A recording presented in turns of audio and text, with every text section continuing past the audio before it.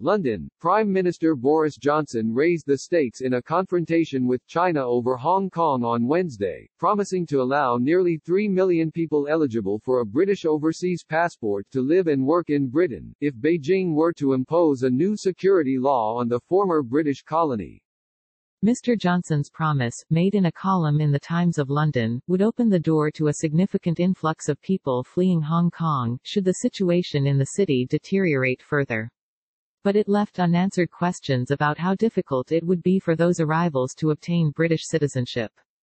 Describing what he proposed as one of the biggest changes in Britain's visa regime in history, Mr. Johnson said the 350,000 Hong Kong residents who hold British national overseas passports, as well as some 2.5 million who are eligible to apply for them, would be granted 12-month renewable visas that would put them on a path to citizenship.